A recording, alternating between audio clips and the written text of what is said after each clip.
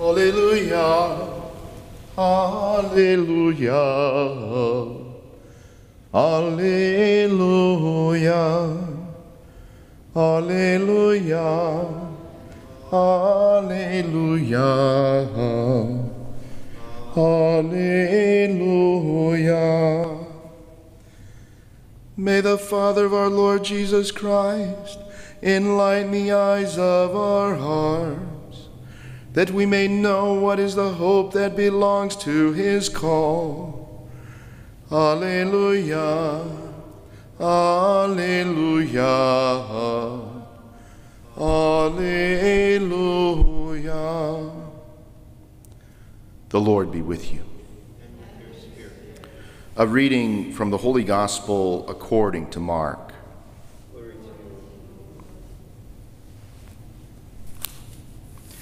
Some Pharisees and Herodians were sent to Jesus to ensnare him in his speech.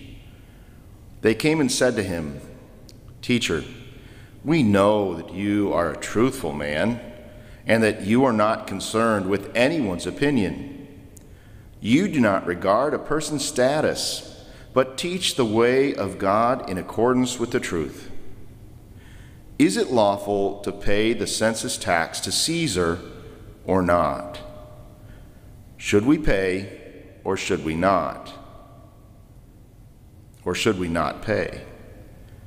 Knowing their hypocrisy, he said to them, "Why are you testing me? Bring me a denarius to look at." They brought one to him, and he said to them, "Whose image and inscription is this?" They replied to him, "Caesar's." So Jesus said to them, "Repay to Caesar what belongs to Caesar, and to God what belongs to God." They were utterly amazed at him. The Gospel of the Lord. Praise to you, Lord Jesus Christ. They were utterly amazed at him because they did not know he was God. Should it surprise us that God gives the perfect answer, that God knows what he's talking about?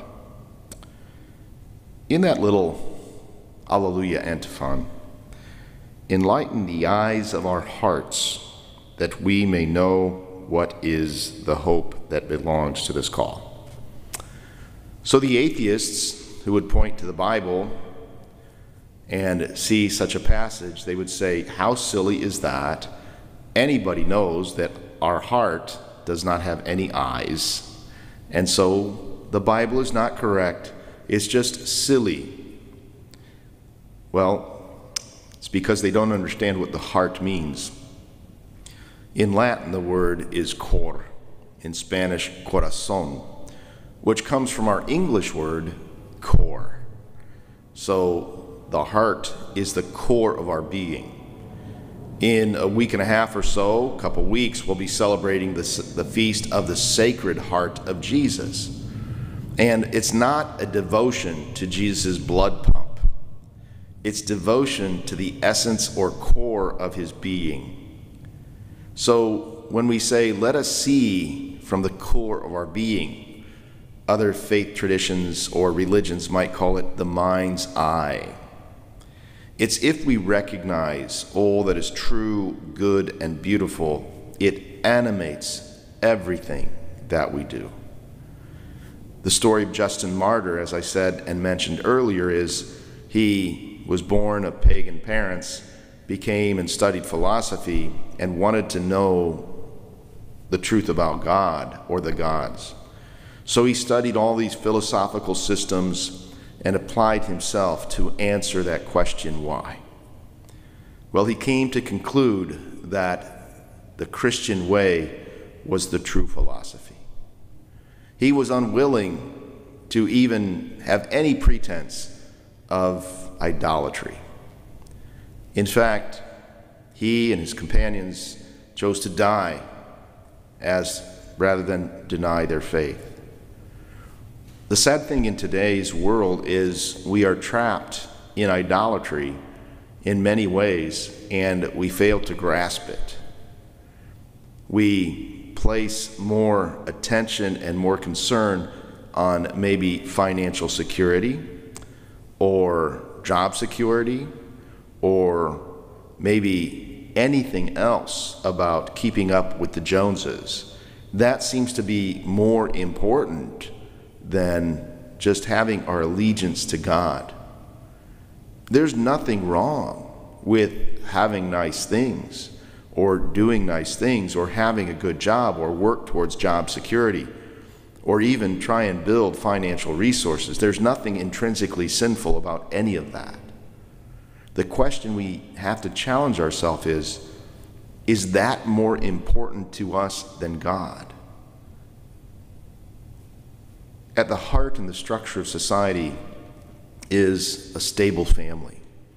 When the families are stable, societies thrive. But our culture and our country is moving in a direction that there is no definition for any family. It's just any person who is living in a household. They've reduced the idea of family to just any household, whether it be a single person, two people living together, whatever it might be. Well, that's today's family. That's not what a family is. A family is a community of persons that love each other and strive to act for the other's well-being. And the more we conform our hearts and our minds to such an idea of a family, a father, mother, and children who work together to build society, help it grow, help it produce new humans, all these beautiful things, that is truly God's plan and his will for us, for those who are married. So let us just pray that we will have the courage of Justin Martyr, that we don't worry about the status of what other people think. You see, this was the perfect trap, because if Jesus would say, don't pay, the people would love that. They say, oh great, he's on the zealot side. We can get out from underneath these crushing, oppressive taxes, and we can rally behind Jesus and throw these Romans out. If he says, pay the temple tax, then all the people would be upset and say, oh, he must not be the Messiah because he doesn't care about our suffering. He doesn't care about how we're being oppressed by these taxes. But Jesus is always trying to help us. Let's look at what matters. Give to the world what the world desires and give to God what God desires. As I mentioned in the Sunday homily, how do we discern the confusion that seems to be reigning in the church? What do we look towards?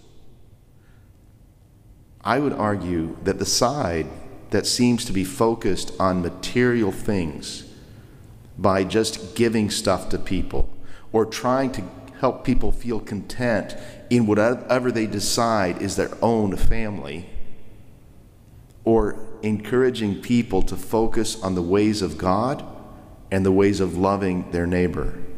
In other words, it's not about what I can get. The Christian is always consumed with the idea, what can I give? What can I give to God, and what can I give to neighbor out of the great gratitude of my heart for all that God has given to me? And fundamental among those things is life. In the name of the Father, and of the Son, and of the Holy Spirit, amen.